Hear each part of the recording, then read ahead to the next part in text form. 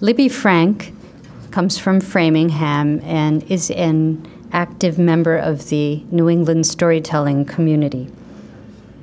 She grew up in the Midwest. Her mother, a storyteller in the 1920s and 30s, reared Libby on storytelling.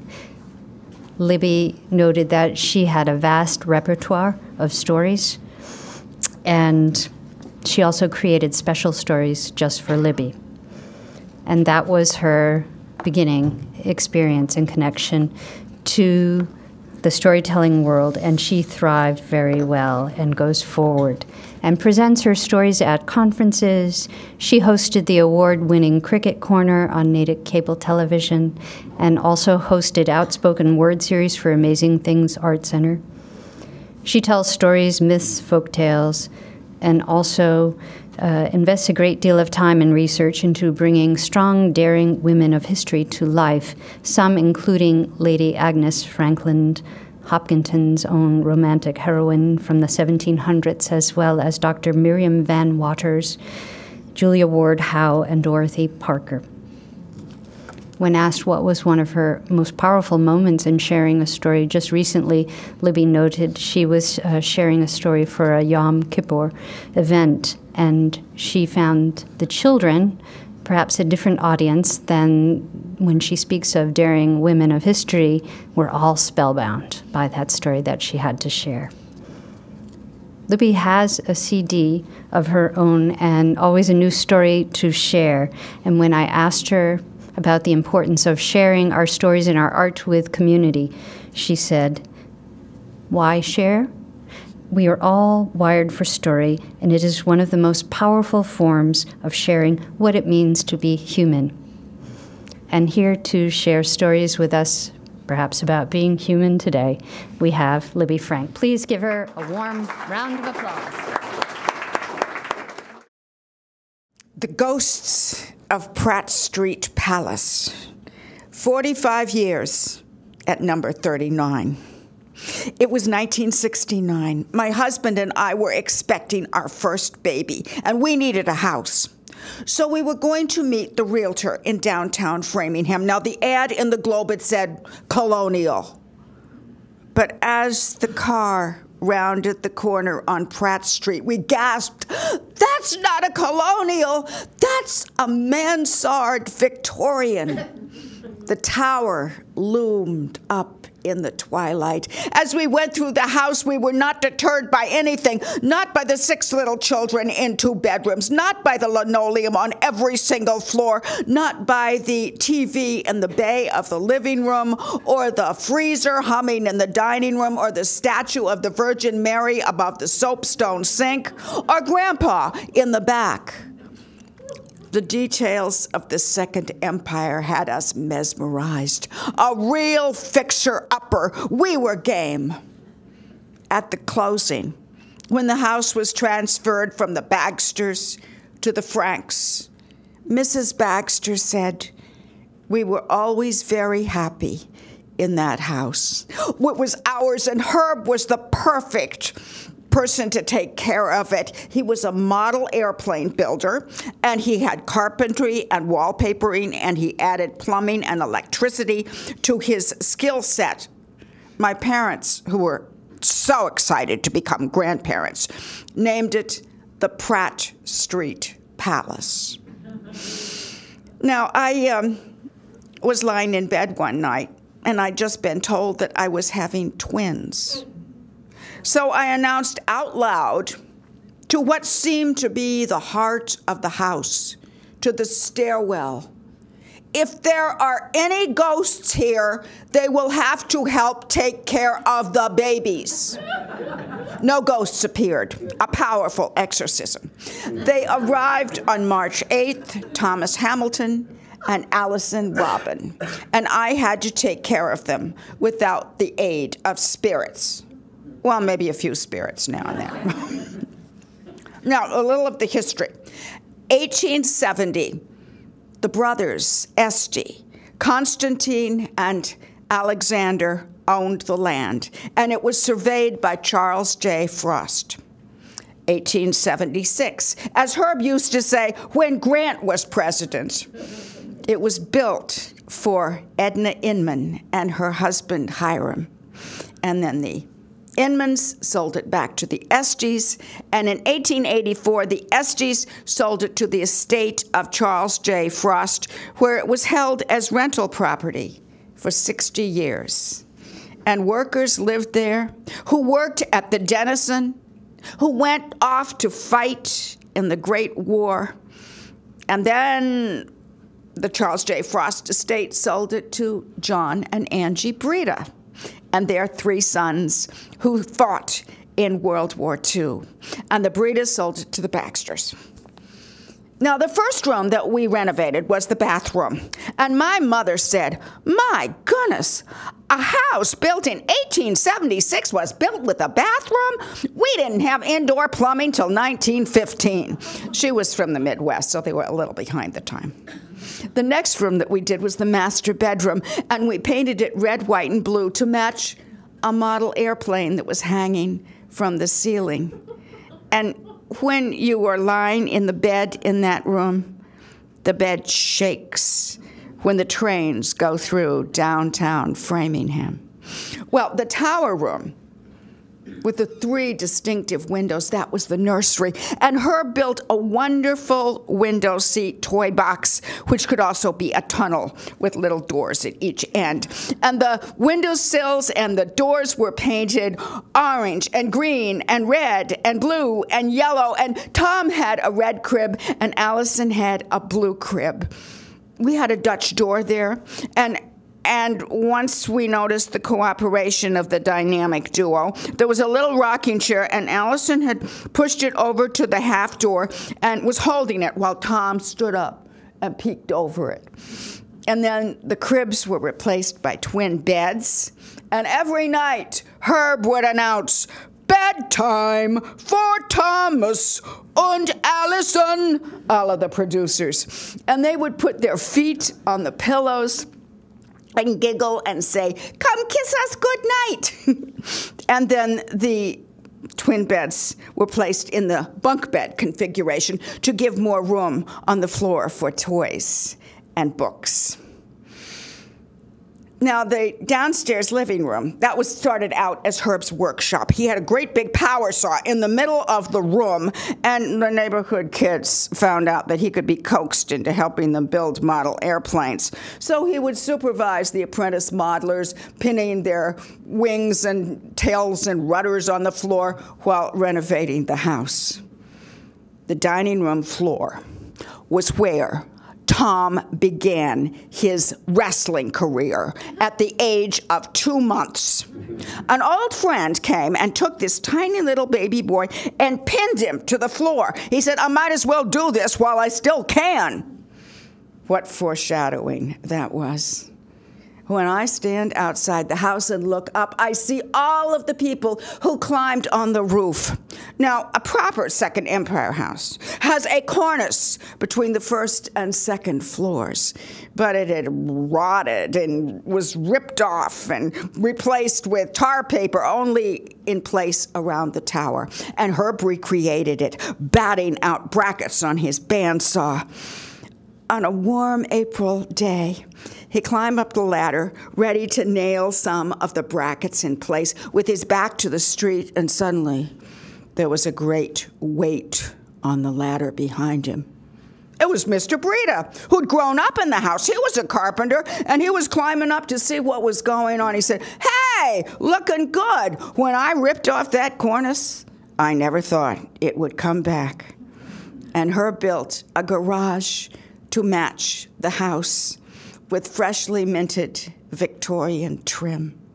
Now, in the front hall, there's a beautiful curved stairway and a newel post. Now, when Tom was about 3, he woke up in the middle of the night and got out of bed and went to watch some TV with his dad. And it was a movie, and in the movie, he saw a little boy slide down a banister. His eyes lit up. He had no idea. He couldn't wait to try it. Now, Allison was golden-haired, and blue eyes.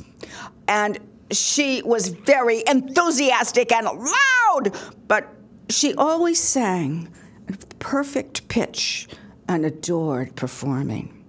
Tom had auburn hair and brown eyes, and he loved to climb. He could climb up the door frame a la Spider-Man, and then he would lurk on the top on the other side to frighten people as they walked through the doorway. I would bring home books from my elementary libraries in Natick, and at 4:30 in the afternoon, we would sit in the unmade bed, and I would read to them. Allison on one side, Tom on the other. Hey, who says books can only be read at bedtime? Downstairs, in the living room became a proper Victorian parlor, and the workshop was put in the basement. And every year there was a 10-foot-tall Christmas tree in the front bay, and train tracks that went around the tree with an engine that was so big that the kids could ride on it, pulling freight cars filled with presents. Now, between the living room and dining room, there was a great big double arch, and that was, of course, a theater. And they performed and costumed many plays for us. And it was also there that they began to rehearse audition pieces for plays that they were trying out for. Tom found material very quickly, Bill Cosby routine or Snoopy monologue, "Curse you, Red Baron!" Allison agonized over the choice of her material. Oh, maybe Violet Beauregard's monologue from Charlie and the Chocolate Factory. And the gum tour, actually. Oh, no, maybe poetry. There, where the sidewalk ends. Now, our dining room table. That was where model airplanes were built. Of course, we ate there, too, but it had many, many functions.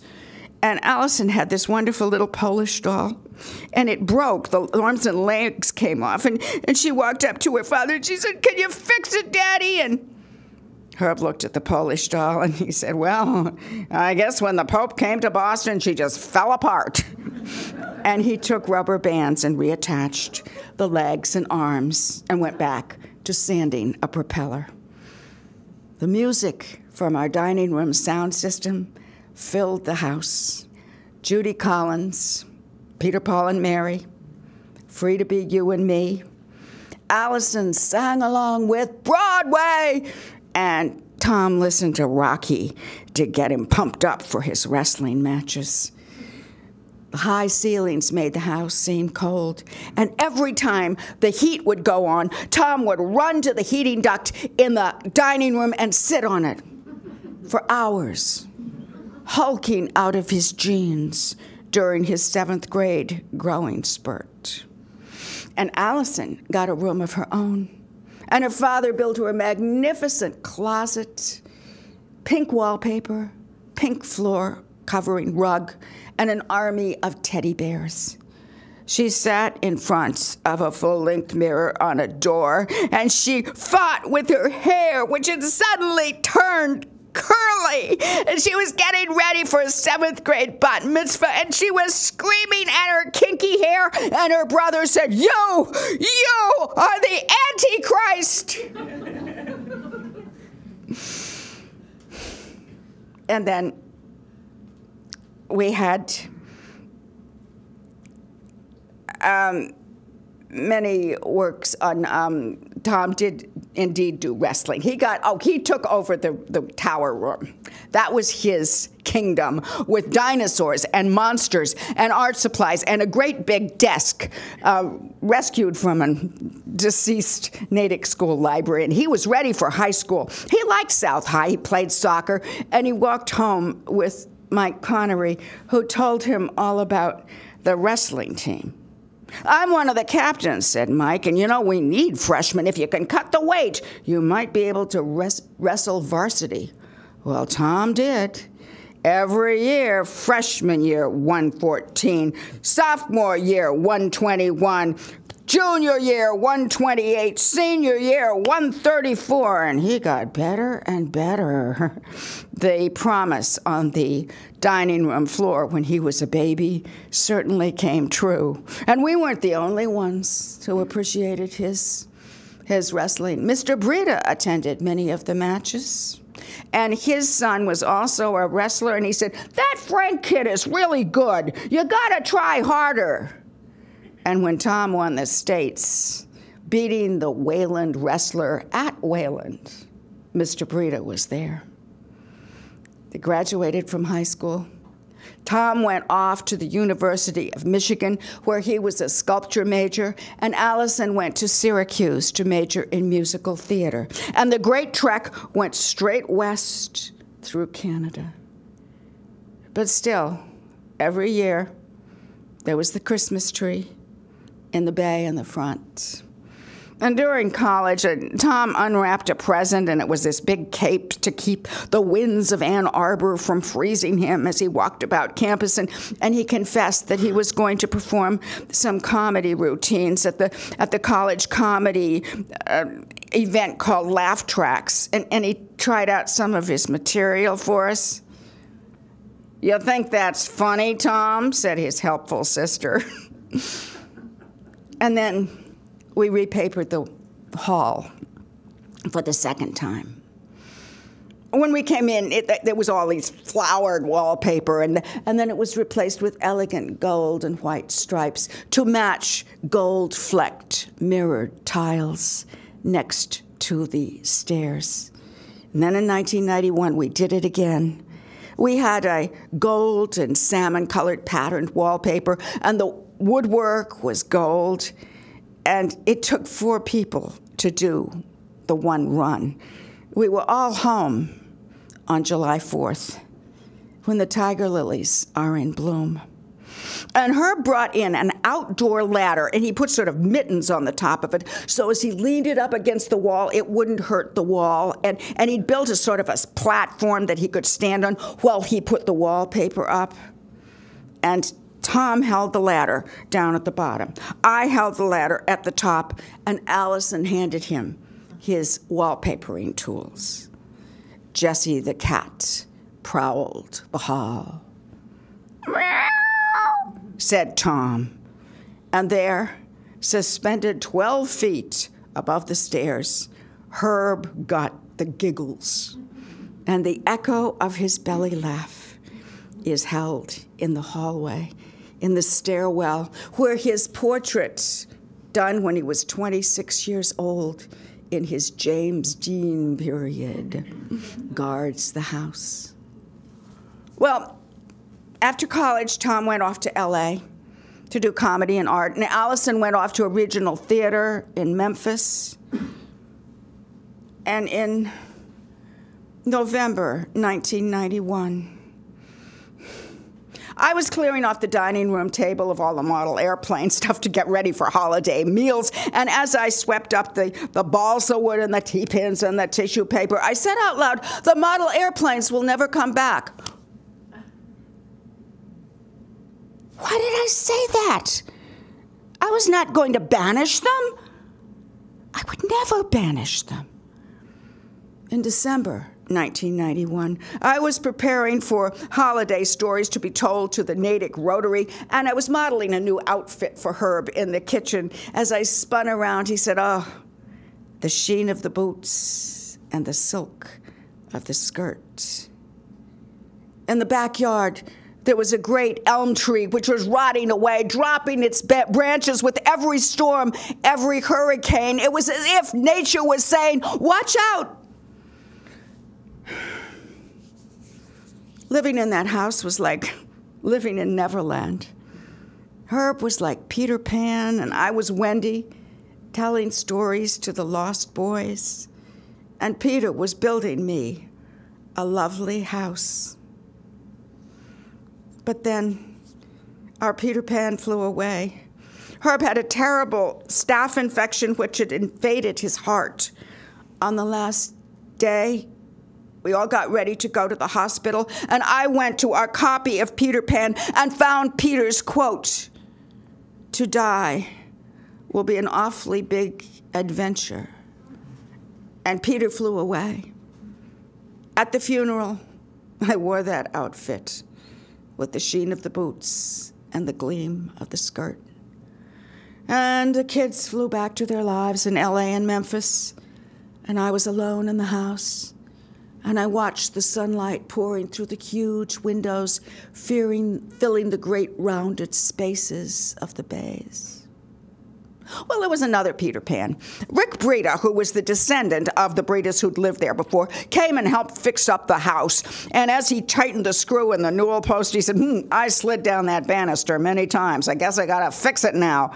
And he brought in his crew of lost boys, and they helped work on the house. And then I took up with Captain Hook. I met retired biologist David Ingle, and he wooed me with ballads of Captain Kidd and Stagger Lee, and he awakened my inner pirate. And we did many programs together of history, stories, poems, and songs. And on May 15, 2005, 39 Pratt Street was the hit of the Framingham History Center's house tour.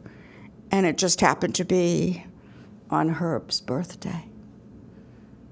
But then there was more tragedy. David died in 2006, in the same month, in the same hospital where Herb had died. And I was swindled out of my inheritance, and I had to rent out the back of my house to make ends meet. My first tenant was great. He worked nights, and he had a lot of books and some turtles. But every month, that rent check slid under the door. But after him, oh my goodness, I had a drunk, a druggie, and a deadbeat. And I said, I quit. And I decided to sell the house. I must tell you about some of the royalty that has lived there. Of course, there was Prince Tom and Princess Allison, but there were also family members. The Princess Julia from Hawaii, and my granddaughter, Princess Miranda. And now the house is going to belong to Jack and Shana McKay, who are expecting their first child, Princess Amelia. In an old house, all the timbers know their owners. All the stones of the foundation remember events which happened there. The roofs recollect the history of the changing generations. There is not a nook, but it resounds with the comedy and tragedy of life. The setting of the home, every slope, every path, every gable, every stone in the wall is part of memory's picture.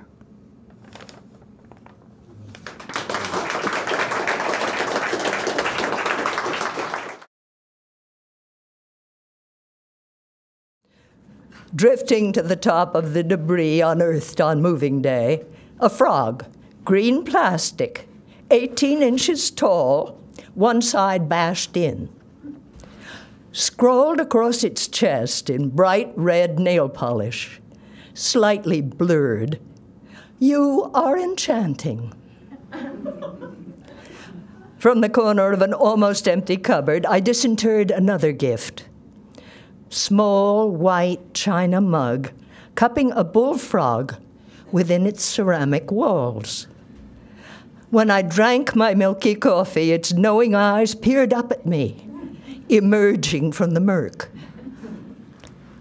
Its giver thought himself a spellbound prince, trapped in the semblance of a toad. My role was to kiss and make him well. He desired a princess who never would tire, never question or rebuke. When the world grew real around him and enchantment faded, he grew squat. Envy corroded his skin. Other damsels could not find the magic words to free his prince inside, who sickened and then swiftly died. Now I am left on moving day to find a home for a plastic frog and the small green beast which lurks at the bottom of my cup. Thank you. This morning, a different kind of quiet, and the first snow of the season feathers the dark edges of the driveway. Leftover mums and ornamental grasses, now all a pale dust white. I know there are suddenly impending turkey dinners and the question of gravy. Too much time now for pondering the plausibility of gifts, dutiful visits, the eventuality of a tree strung thick with tiny white lights. Already non-stop holiday songs are playing on all 3 radio stations. But here, the scarred kitchen counter remains. There's oil and Velcro, a half-burnt jasmine scent candle, and that crescent-thin mark on my cheek, one that I never remembered to show you. Also, the miniature replacement harmonica arrived, and so tell me, how am I ever supposed to look at that moon again when I never learned how to play it in the first place? How can I want just what I have? How does anyone, when there's no getting over anything or taking anything back? Tell me, please. How does anybody ever keep going? Testing eggs or choosing a movie, making the day's trip to the gas station or dry cleaner, when the world is fist hard and frozen, when wind keens at the window, and I tell myself that this is what I've chosen, and it's already snowing again.